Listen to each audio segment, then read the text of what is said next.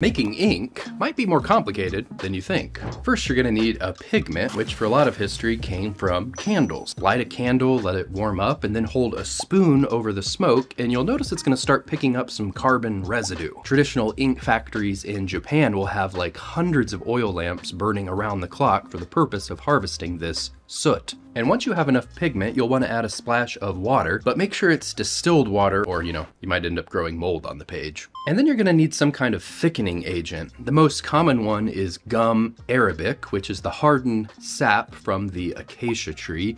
You strip off bits of bark and then wait for these giant golden beads to exude. This sap will dissolve pretty easily in water, and it gives it that consistency you need for it to stick to the page, but you may need to play around with the ratios a little bit, or even add a splash of vodka to lower the surface tension to get the page to soak up the ink rather than just have it sit as a bead on top.